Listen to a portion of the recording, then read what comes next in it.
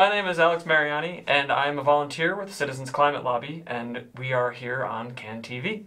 I am joined today by Maddie Uhrig, who is also a Citizens Climate Lobby volunteer and is the president of the college chapter of Citizens Climate Lobby for the Illinois Institute of Technology. Maddie, thanks for joining us. Hi, I'm happy to be here. So before we get into Citizens Climate Lobby, can you just talk a little bit about climate change, what it is, and why we might want to mitigate it? Yeah. So climate change is new trends in the entire Earth's climate system. And these trends will take place over decades, and right now our global temperature is showing an upward trend over the past 100 or so years. And basically what that means is it's getting warmer. So these warmer temperatures are triggering extreme weather events, things like droughts, hurricanes, and wildfires, and they're actually causing some places to become uninhabitable. And when you say some places to become uninhabitable, what are some of the places that are being most affected? Places, areas, types of communities, can you talk a little bit more about that? Yeah, so there are a lot of different varieties of places that are unexpectedly affected by climate change. And there's communities that are already vulnerable in other aspects of their life. And now because there's some changes triggered by the warming planet, they're even more at risk. So natural disasters are happening more frequently and in a higher intensity. And low-income communities are very vulnerable to these negative effects of climate change. So if you think about it, they have less resources to evacuate in case their homes become uninhabitable, and they really don't have the resources to retrofit their homes if there's a big flood coming or a hurricane coming or something like that. So areas of low income and things like that are very at risk for climate change. But even just in general, city infrastructure is also at risk from these floods. You know, roads aren't set up to face floods several times a year, and so cities are having to repair roadways and things like that, close down highways, bridges are collapsing. So there's a lot of just general life things that are affected by climate change. But there's also some coastal communities that are affected as well. So if you want to take a look at this graph, basically this is showing flooding in all of the coastal cities across the United States, and it compares trends from the 1950s to the 2010s, so the past decade. And as you can see, in just about every single city, there are more floods per year. Like I said, the orange bar is representing floods in the 1950s, and the blue bar is representing floods now. So these floods are happening at an increased frequency, and that kind of thing is just wreaking a lot of havoc on these coastal communities. Some places that previously were not underwater are now underwater. And so one of the things that people don't think about a lot with flooding in coastal communities is it actually affects agriculture as well. So if it's salt water, so as it floods, crops that are used to being watered with fresh water are ruined. Sometimes the floods will get into water sources for these areas, so that just introduces a whole lot of different problems for these coastal communities. In general, flooding is happening more all over the United States. The air is more saturated, so when it rains a lot more, and rivers are seeing storms that they've never seen before, so they're flooding areas like even here in the Midwest. 2019 was actually the most rainy summer that we've seen. The soil actually got saturated, and it was crazy the amount of floods that we saw this year. So another example, actually, just in 2017, this is a picture of Houston, Texas after Hurricane Harvey hit. Wow.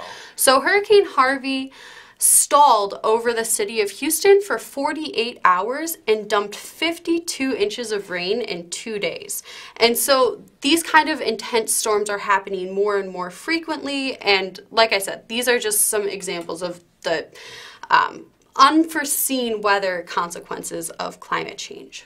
Okay, great. And then you talked about Houston, you talked about coastal cities. What sort of threats does climate change pose here in Chicago? What threats does it pose to us? So I did briefly mention the Midwest saw more floods this past summer than they have ever in the past, and Chicago is not immune to this flooding.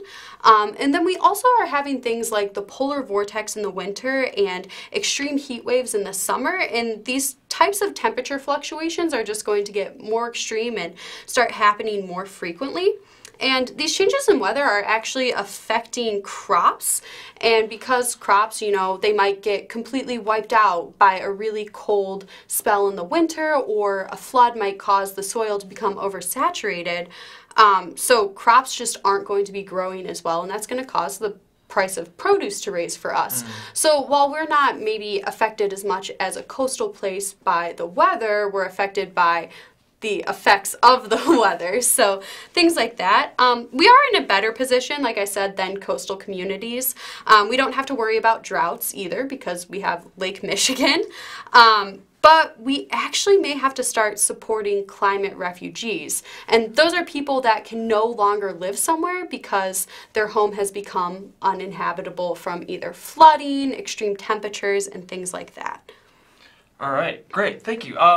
So we've talked about climate change, we've talked about where it happens, sort of how it happens, why it happens. But of course there's always folks out there who say that climate change isn't real, or they say climate change is real, but it's not caused by humans. Is that sort of opinion in line at all with any of the scientific studies or research that's out there? Yeah, so 97% of the scientific community agrees that climate change is anthropic, which means it's caused by humans. And an interesting graph to look at, this is the rise of carbon dioxide emissions plotted right next to the average global temperature. So as you can see, this is from this like 1880 until current day, and the Industrial Revolution happened right around the 1920s. So as you can see, there's a sharp spike in the carbon dioxide concentration in our atmosphere, and there's also a rise in the global temperature. So it's pretty clear that these trends are correlated, and therefore to mitigate climate change, CO2 emissions need to be controlled, and less CO2 means less risk for climate change. Got it. So we need to reduce CO2 emissions, but another sort of common opinion out there is that if we reduce our CO2 emissions here in the United States, but people in China and India and in countries like that, if they're not reducing their CO2 emissions, if they're not fighting climate change, then does it even matter if we here in the United States do? Yeah, so that seems to be a pretty common perception people are having about the climate crisis. China and India do have very dense populations and they demand a lot of energy, but the United States actually emits more carbon emissions per person than either China or India or any other country in the world. So China and India have also both signed the Paris Agreements, an agreement through the United Nations, which countries have committed to making efforts to keep the average global temperature below the average global temperature rise below 2 degrees Celsius. The United States has actually pulled out of the Paris Agreements, and so the ball is kind of in our court to start making strides to improving climate change mitigation. And actually, China is leading the world in clean energy investment, so they're globally recognized for the efforts that they're making to mitigate climate change. And I guess just something to note, regardless of each country's individual contribution to the climate crisis, climate change is global and it kind of requires an all-hands-on-deck solution. It doesn't matter who put the CO2 up there, we all need to take some strides to control it. Yeah, okay. So we've talked about climate change is definitely real, and we definitely need to do something about it. So if we're going to, what's the kind of time frame that we're looking at? Yeah, so there was a report published by the Intergovernmental Panel on Climate Change, which is the IPCC, in 2018, and they warned that we have until 2030 to cut carbon emissions by 45% before the rise in global temperature reaches a catastrophic tipping point. So 2030 is only 10 years away, and policies take time to be enacted and actually start to have effects on the general world population. So the time to act is now, pretty much. And you mentioned policies there. So let's get into talking a little bit about Citizens Climate Lobby. Obviously the lobby part, we're talking about lobbying Congress. You mentioned policies. Can you tell us a little bit about Citizens Climate Lobby and about what the organization does and that kind of thing? Yeah, so Citizens Climate Lobby is a nonprofit, nonpartisan grassroots advocacy organization focused on national policies used to address climate change. So our organization is very focused. We are focused on the idea that a national carbon fee and dividend would be the most impactful solution to mitigate climate change. So there's 567 active chapters all around the world, actually, so both in the United States and in other countries. And all of these members are focused on educating members of their community, contacting local media, like we're doing right now, and interacting with their elected officials about carbon fee and dividend. So right now, there's actually legislation in the House of Representatives. The bill is called H.R. 763, and it's entitled the Energy Innovation and Carbon Dividend Act, and I was actually able to lobby for this bill in June at the CCL National Conference. That's very cool. Would you mind just talking a little bit more about HR 763, the Energy Innovation and Carbon Dividend Act? Yeah, so for short, I'm going to call it EICDA, okay, which is just the acronym, but it is a bipartisan climate change solution. So the basic idea of the bill consists of putting a fee on fossil fuels at the site of extraction, and that fee would be paid by fossil fuel companies. Now, the fee is going to gradually increase and drive down carbon pollution from burning fossil fuels because industry will move towards cheaper and cleaner options. Now, in order to not shock the economy from rising prices triggered by the fee for things like gasoline, heating, and electricity, the money collected from the fee will be distributed to American households in equal shares every month. So that's kind of what this infographic is demonstrating, just the fee collected by the government, but then completely returned to the people as a dividend. So the bill also includes a border carbon adjustment, meaning products produced with fossil fuels will be taxed and imported when they're imported into the United States. So the Energy Innovation and Carbon Dividend Act would cut emissions by 50% by 2034, and that is consistent to the recommendations from the IPCC report to avoid catastrophic climate change. Right now, there are 77 co-sponsors in the House of Representatives for the bill, and here in Illinois, we have Dan Lipinski of the 3rd District. He's actually one of the original co-sponsors. And then additional co-sponsors are Jan Schakowsky of the 9th District, Robin Kelly of the 2nd District, Danny Davis of the 7th, and Chuy Garcia of the 4th. Hey, that's my representative. Nice. And so if you didn't hear your representative's name, we'll be talking a little later about how to contact your representatives and that kind of thing through the carbon or through the Citizens Climate Lobby website. Okay, so you talked about there's a carbon fee and then there's a dividend. Why that structure? Why the dividend? Why not? Because I mean, most taxes, most fees that the government, whether it's city government, state, federal, that goes back to the government, and the government spends it however Congress decides. Why do the dividend part of it?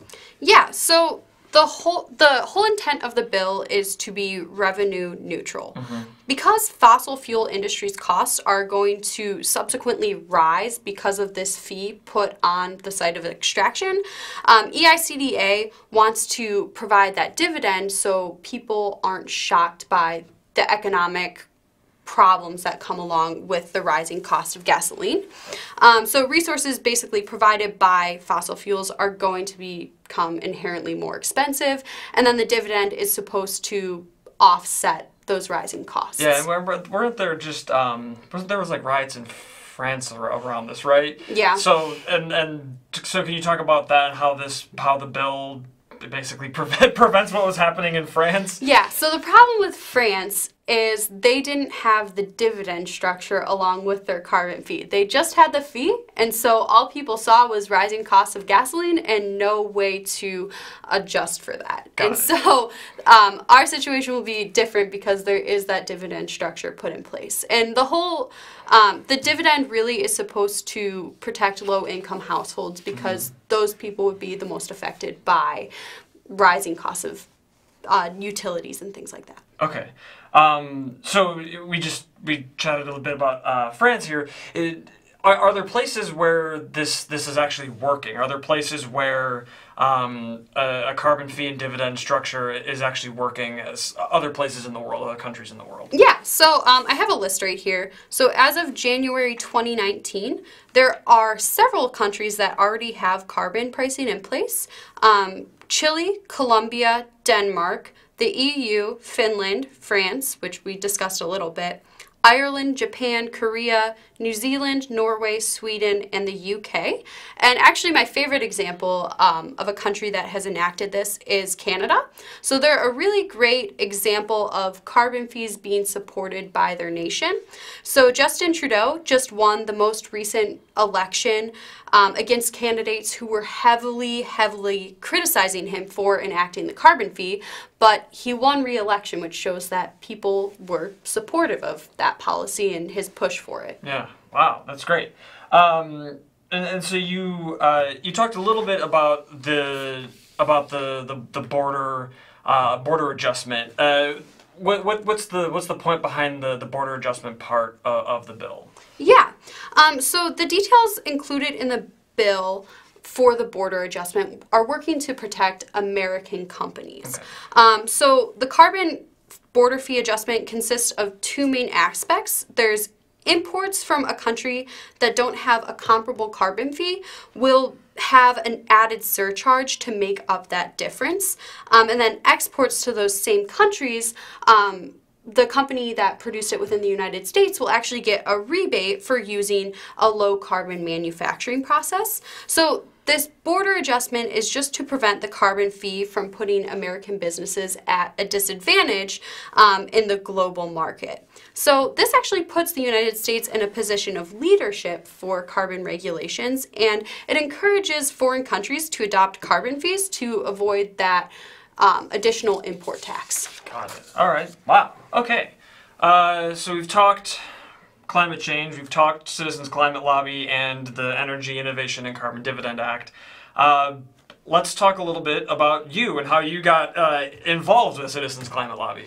Yeah, so I think I mentioned I'm in college right now, and so when I first got to college, I was really interested in joining environmental clubs, and we did a lot of projects, but I didn't really feel like I was making my voice heard in the world of climate change, and so I really wanted to use something like outside of my coursework to really work for these environmental causes. I guess like I should probably mention my career goals. So I'm studying mechanical engineering and I want to go into renewable energy or some sort of sustainable industry. But my coursework really just wasn't cutting it for me for like wanting to do more in terms of environmental things. And so I actually met a Citizens Climate Lobby volunteer, Henry Moss, who actually became my faculty mentor on campus. And he was encouraging me to get involved in the local chapters. And I actually was like, you know what, there's a lot of students that want to get involved in this. And so I worked with the higher education group of Citizens Climate Lobby to actually start a chapter on my campus. And then I guess to get the ball rolling on campus, we got a budget and took 4 students from campus to the international conference in June. And so that's when we got to lobby for HR 763. We got to go to different informational sessions. It was a really incredible experience, and we all came back with a lot of energy, and our chapter has grown from 4 people to 25. So wow. Very exciting, and I really, really am proud of the work that we've done. Yeah, that's great. And so what, you mentioned a little bit the lobby day. What's your favorite experience so far as a CCL volunteer? Yeah, so definitely going to the international conferences up there. It was really cool because, first of all, we were surrounded by 1,500 environmentalist people with the same goal of mitigating climate change. And so just being in an environment like that is really refreshing.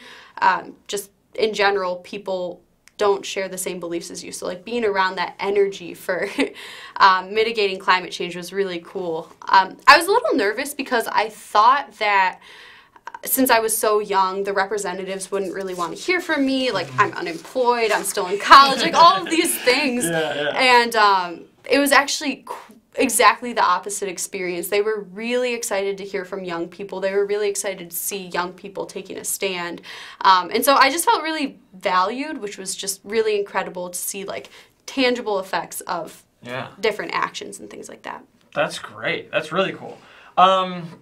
So what are some other activities that that CCL gets involved in? And if someone wanted to become a volunteer, how would they go about that? Yeah, so there's a lot of opportunities to be active within a CCL chapter. I'm actually going to put our information up on the screen. So if you want to join a Chicagoland chapter, we have a Facebook page, which if you just search that name up there, that should pop up on Facebook. We also have an email account if you wanted to email us.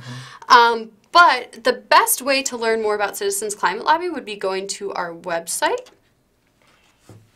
So there's a lot of cool resources on our website, but I guess just within a CCL chapter, there's a lot of things to get involved in. So the best way to learn how to get involved is looking up a chapter. So if you click on here, you can so click on the Take Action tab and then go to the Find a Chapter. This will show you all the active chapters throughout the United States, and throughout the world. So as you can see, there's a ton of chapters. And then if you scroll down a little bit more, you can go through the chapter directories and then find all the different chapters that you can join.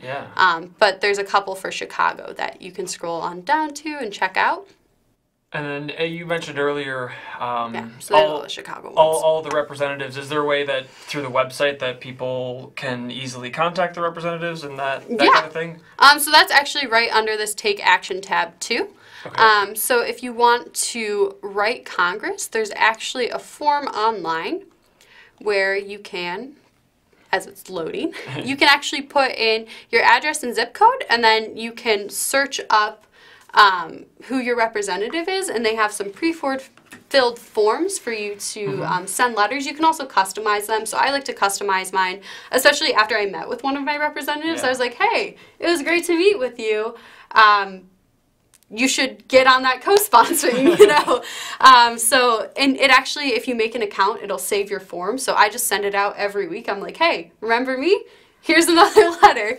And they make it really easy. They also have a directory online to look up phone numbers too if you're more of a phone call type of person. All right, that's really great. So if someone were to join a CCL chapter or attend an event, what might someone be able to expect? Is there any sort of fee to join or anything like that? No, so all you need to bring is yourself and a passion for saving the environment. But in terms of events that we have going on, there's pretty much something for just about every personality type. We have a lot of tabling events where we'll go to art shows or like farmers markets or something like that, and just sit and talk to members of the community about the House Resolution 763 or about how to write representatives, how to get involved in a local chapter, things like that. There's also some op-ed writing campaigns. So if you wanted to submit your opinion on something to a local newspaper, that's also an option. Like I said, just writing letters and calling Congress, that's always something big to do if you want to be a little bit more of a behind-the-scenes person. In terms of other events, we have a lot of socials as well. So the CCL local chapters will do different parties, or they'll go to different places in the community. I know there's a big focus on breweries right now, and there's actually a brewery resolution through Citizens Climate Lobby on getting those leaders of the community to support carbon fee and dividend as a solution to climate change. So it's really cool, it's really fun, great casual way to meet volunteers. So yeah. Well, that's great. Awesome. Okay, I think that's just about all we have time for today. So Maddie, again, thank you so much for joining. We really appreciate you taking the time. Oh yeah, thank you for having me. This was really fun. And if you want to find out more about Citizens Climate Lobby, you can go to our website there at citizensclimatelobby.org. If you want to on Facebook, you can look up Chicagoland Citizens Climate Lobby. And there, as Maddie talked about, there's a number of different ways that you can join. So thank you for your time today, and Maddie, again, thank you. Thank you.